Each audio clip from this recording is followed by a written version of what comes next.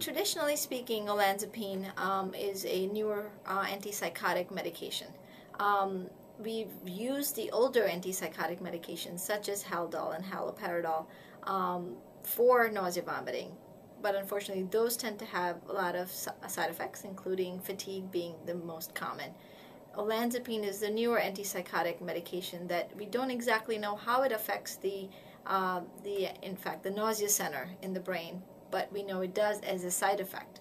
It wasn't marketed for it. It wasn't planned to be that, but it's an antipsychotic medication. It does also help with patients with sleep, so we tend to use it a lot for patients who have severe insomnia.